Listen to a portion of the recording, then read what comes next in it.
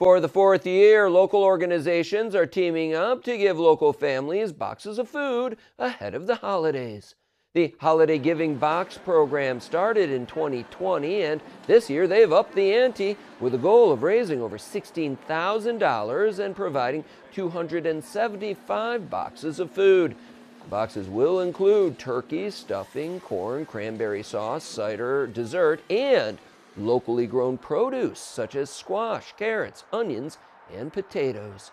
Assemblywoman Donna Lupardo says there's something special about making a meal with your family for the holidays. Some families like during the holidays to perhaps receive a prepared meal, as we have so many meals out there that help families. This one gives families an opportunity to cook their own meal. There's a certain pride that families feel getting around the kitchen and making a meal themselves. A donation of $60 will provide one entire meal for a family of 4 to 6 people. New this year are 3 tiers of corporate sponsorships.